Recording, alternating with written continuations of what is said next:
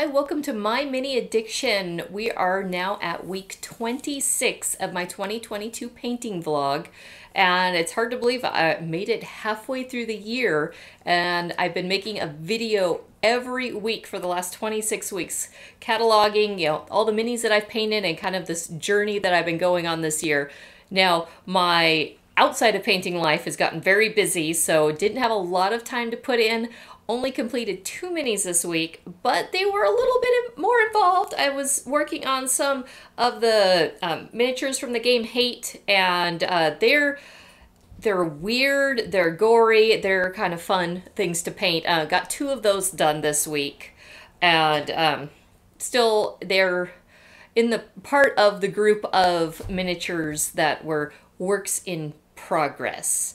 Now, over the last maybe year or a little bit more, I have painted a handful of the miniatures from this game, and before I started doing this vlog, and I've really enjoyed doing them. But then when I got my airbrush, I was using a lot of them as testing on, laying down skin tones and things like that. And that's how I ended up with a whole bunch of them, because a lot of them have a lot of flesh. And so I was just laying down flesh tones. And now I'm like, oh, I've got to take the time to take these guys to completion.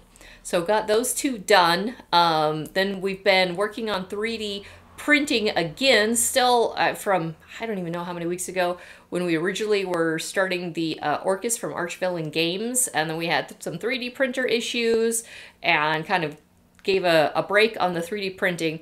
Back up and running. I've got a bunch of stuff on the shelf behind me, so we're laying out all the parts to this guy. He is going to be huge. He's very complicated, and so I don't know if I will... Well, for sure, we'll probably get all the parts done this upcoming week, but I don't know if I'll have time to assemble them, let alone begin painting. But probably, in the weeks coming up, definitely before summer is done, going to be working more on this big Orcus.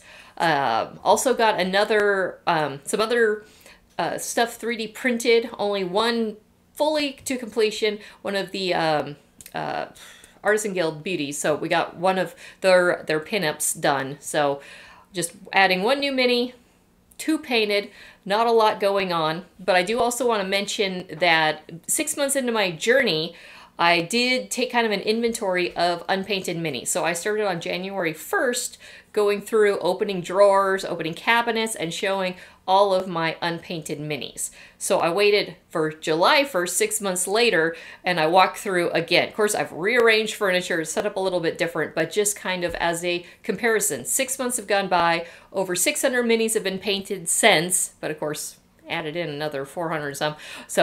But I wanted to just kind of show that. I'll put the link to the description to that video below, so that way you can go ahead and take a look. And if you haven't been following along on my journey, you can go back. I'll put the original video from January 1st on there, that kind of introduction to this whole vlog as well. So make sure to take a look at the 6-month update, the original back on January 1st if you haven't seen that. And in the meantime, let's look at a couple minis I got done this week.